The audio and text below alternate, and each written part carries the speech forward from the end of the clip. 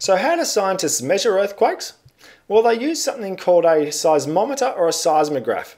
And I've got a picture of one right here. So basically they have one part of it which is connected to the ground, so it doesn't move. Well, it moves whenever the ground moves.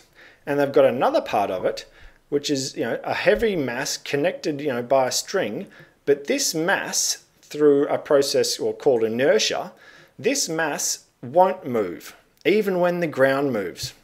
So what happens is, when an earthquake occurs, this part of the seismometer or the seismograph, this part will move, and this has some paper on it.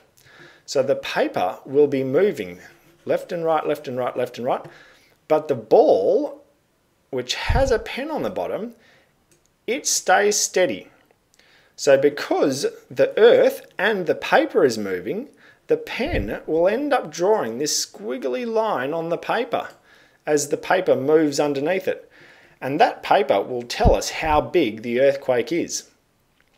We actually measure earthquakes, we used to measure earthquakes using a scale called the Richter scale, but a few years ago now, quite a number of years ago, most scientists have moved to the moment magnitude scale, and it's just a way to measure earthquakes. A 10 on the moment magnitude scale or Richter scale, that is a huge earthquake, and a 1 on the scale is a teeny tiny earthquake. But scientists measure earthquakes using seismographs or seismometers.